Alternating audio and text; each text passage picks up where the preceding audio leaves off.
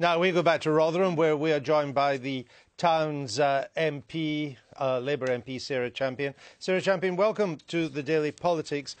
Given the appalling record of the Labour Council there, particularly since it involved the most vulnerable in society, why should anybody vote Labour again in Rotherham? Well, I think what we need to focus on is it was both the council and the police. And whilst you say it's a Labour council, it's actually a whole group of people that led to this absolute disaster. What I want to focus on, though, is the victims, and they are still not getting enough support. I met with David Cameron on Wednesday to ask for more support. I've been asking since the J report came out 6 months ago, and still here on the ground we've got nothing. Right, I understand that, and of course the victims are the most important in this, but I would just like to concentrate for a bit on why they became victims in the first place. And if you look at what has happened in Rotherham, the previous MP for your seat ended up in jail for expenses, misdemeanours. The whole council has had to be wiped out and start again there as well. So I say again, why would anybody vote Labour in your town again, given this record, at least for a generation? Well, you could go to Oxford, where, you know, it's half of the council is Tories, so I don't think it's right to make this a political issue. What this is about is institutions failing young people. It's happening all over the country, regardless of who the MPs are, regardless of who the councils are. Yeah, but hold on. This is a one-party state. Rotherham was entirely dominated by the Labour Party. It was the Labour Party that appointed all the officials who let these kids down. It was the council that let people down. There seems to have been cover-ups in a number of areas. The council is in denial. If this isn't political, what is?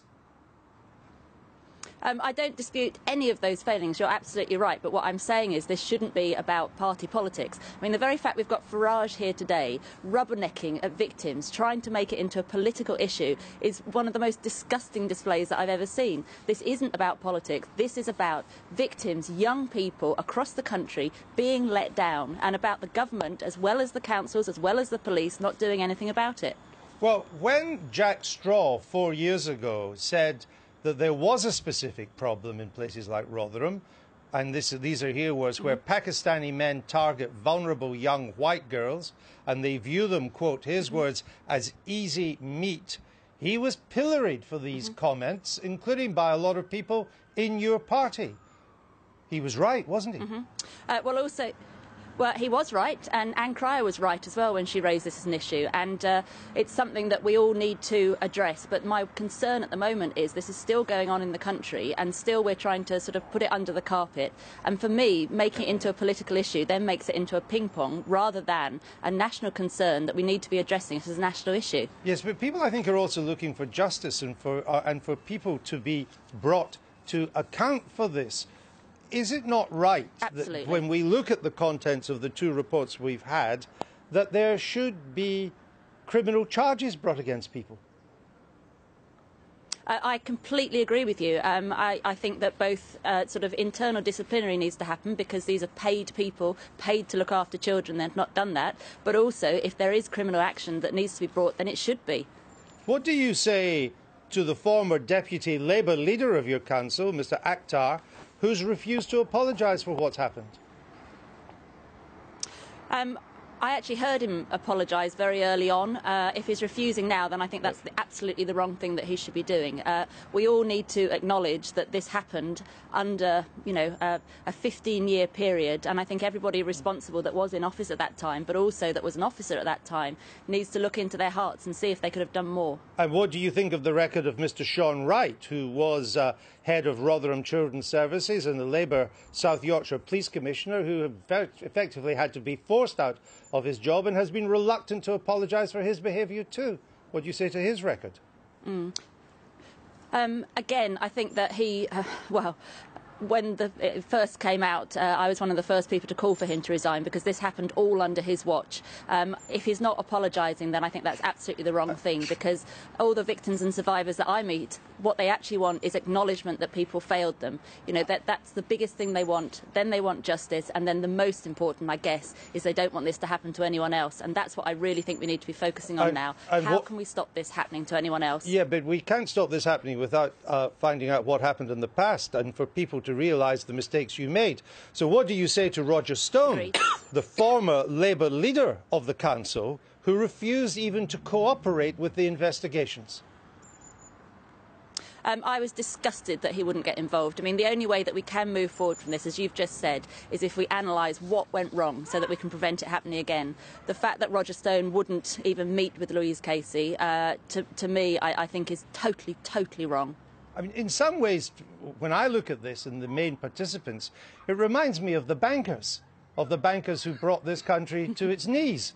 None of these bankers ended up in jail or really suffered much of a penalty. They all seem to live pretty good lives. And I now look at your Labour politicians there, and then I look at Mr Fitzgerald, who was the chief executive of your council, appointed by Labour, accused of ignoring reports. He's now running Liverpool Council on £199,000 a year. Jackie Wilson, in charge of safeguarding children at the height of the abuse scandal. That didn't do too well. She's now being paid $90,000 a year as assistant director in Doncaster for what? Children's Services. Or Mark Edgedale, the council leader, your Labour council leader, accused of failing to provide resources to stop this from happening. He's now a principal advisor to the local government authority on what? Children's Services. Aren't people looking at that right to be appalled by what's happened?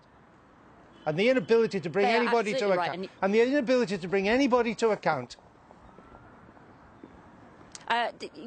Could you say that again? And the inability to bring anybody to account. No, I completely agree with you, and we've raised this question in the House because these people, they're sort of making a career out of this. They're on massive salaries. They're going from one job to another, and these are people that are meant to be protecting our children, and it's clearly transparent that they haven't been protecting our children. So, I mean, I've actually, as soon as this broke, I wrote to the council and asked them to investigate some of the people that you've named, because the fact that they're still working in children's services, my goodness, that something is very wrong with this country. When you read the Casey report carefully, and the previous report as well, which was only a year before, although the reports don't say this, it would suggest to me a fruitful line of investigation as whether there were cover-ups going on. There is not only that there are a number of the people in the Labour Council and on both the politicians and the officials, not only it was a case that they looked the other way, but actually that they helped to cover up. Would you agree? Mm-hmm. Unfortunately, I do agree with that, and I've been reported a number of council staff and also police to their investigation bodies and also to the police themselves, because something has gone very, very wrong. There has definitely been multiple failings, and after a time and you know, things keeping on going wrong, you start to wonder if it's more than a coincidence. Interesting point.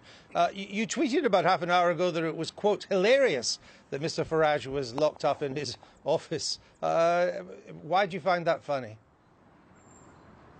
Because he came here to try and point score, and it's like... That's what politicians do. Some sort of voyeuristic tourism that's going on. Well, I don't think that they should, and that's Really? why I'm very keen that we address the issue rather than point scoring on it. So the fact that he came here with his circus and has ended up barricaded in his shop with people in Rotherham who are saying this is absolutely disgusting. We don't want you coming and trying to get elected off the back of the abuse that's been going on in our town. I do find that funny, because the people of Rotherham know what's right and what's wrong. You might not find it so funny on May the 7th with UKIP, if UKIP wins your seat. They're a strong second, aren't they? They are indeed a strong second, and if they do win, then I hope that they do as much as I've done to try and prevent this crime. Sarah Champion, thanks for joining us. It's good to talk to you.